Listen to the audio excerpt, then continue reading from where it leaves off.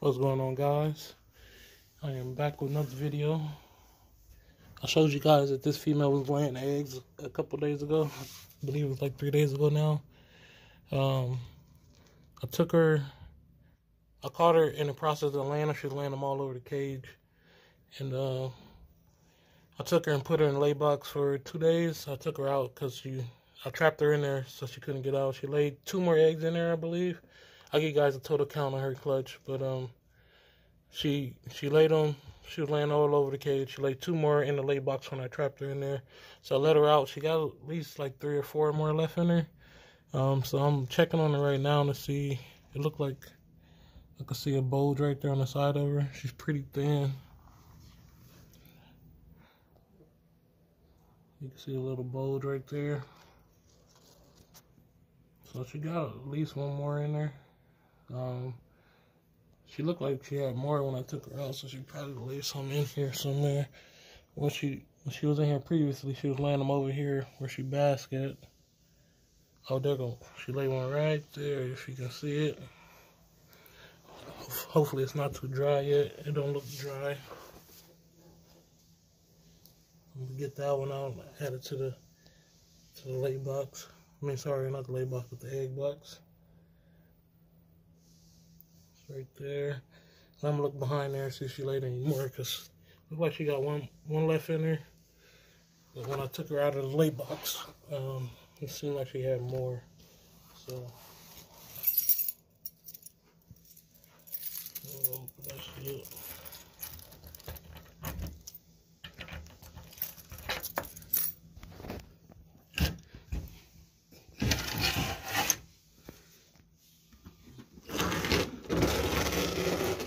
I'm check inside of here too, just in case she went back in there on her own. No more in here.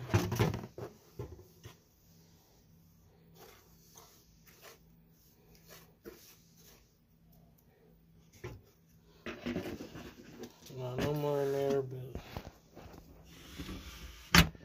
still got one on the other side of this part.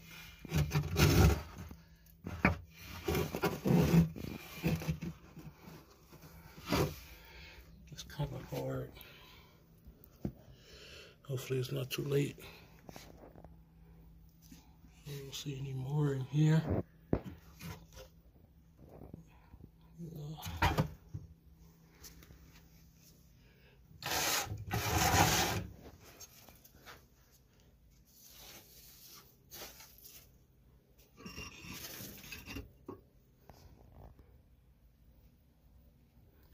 Father. Eggs. No, I don't see any more.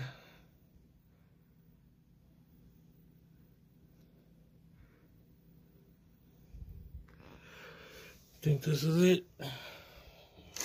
I keep checking on her and see what's going on. But let me count this one real fast, and then I'm gonna come back and show you how many she laid total so far. Alright guys, this is the rest of her clutch right here. I counted that one. I didn't see any distinctive ring or embryo in it, but I did see a little bit of a red spot. So I'm just gonna set this one away from the other ones, and hopefully it don't go bad, and see what's happening. But yeah, I'll keep you guys updated on her. Actually, I want to show you guys one of my male ornates. He's growing up nicely, starting to color up.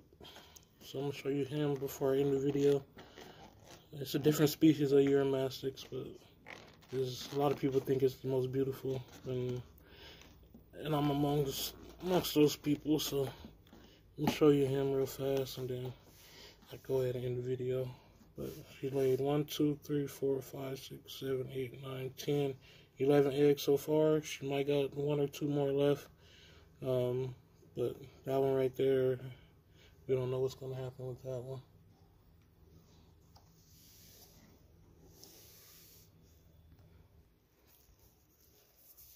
Alright, here go that little male I was telling you guys about.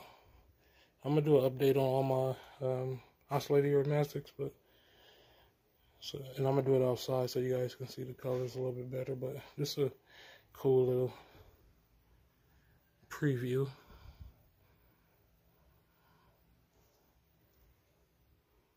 He's captive bred, so nice and friendly. He's crawling up me right now.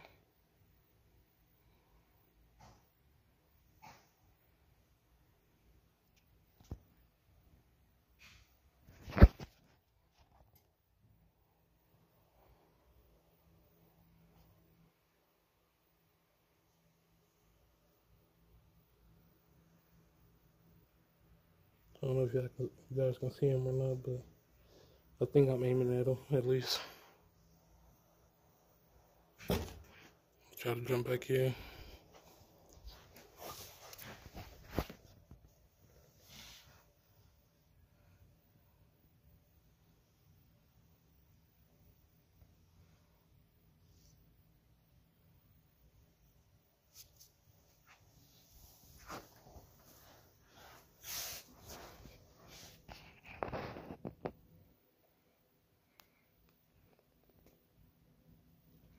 The eggs I just showed you guys is from ocellated, and this is a different species to get bigger. The ocellateds are pretty small.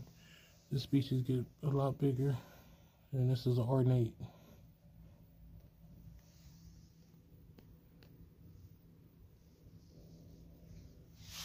Let me grab him before he run behind something.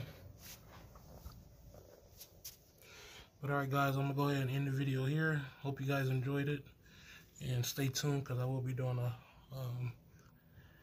update on all my ocellated. I think I have 5 left. Originally I had 6. I sold 1. And stay tuned so you can see the update.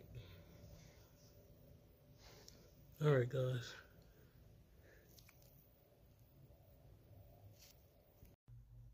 This clip here is a separate day from the previous clips, but told you guys that I was gonna cut this egg open if it didn't hatch in the next few days. This one is now what, like 7 days, 8 days past when his clutch mates hatched, so I'm gonna cut it open and see what's going on inside of it.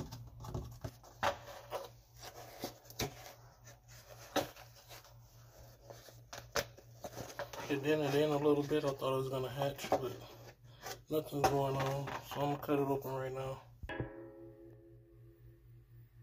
Alright, so I'm using these giant snips to cut it open.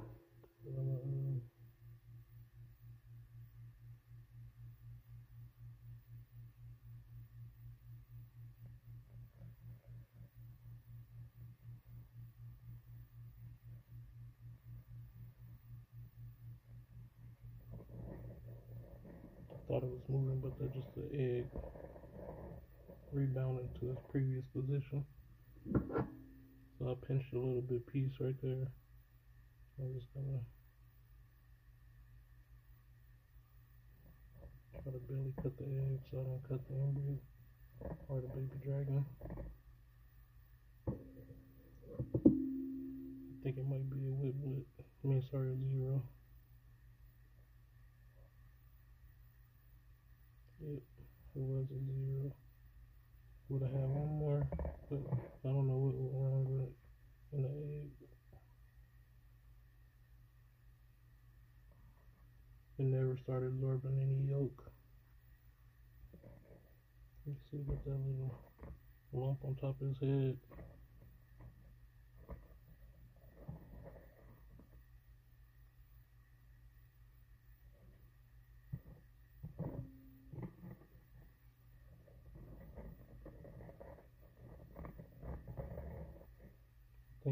I think it was already detached from the yolk and couldn't absorb it. That's why.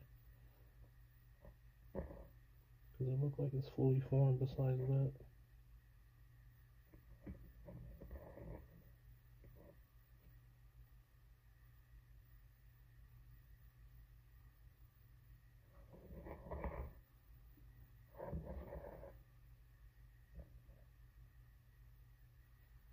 Yeah, so it would never hatch. I just gave it a couple days to see if it would. You can see it didn't absorb his yolk. His belly is still open.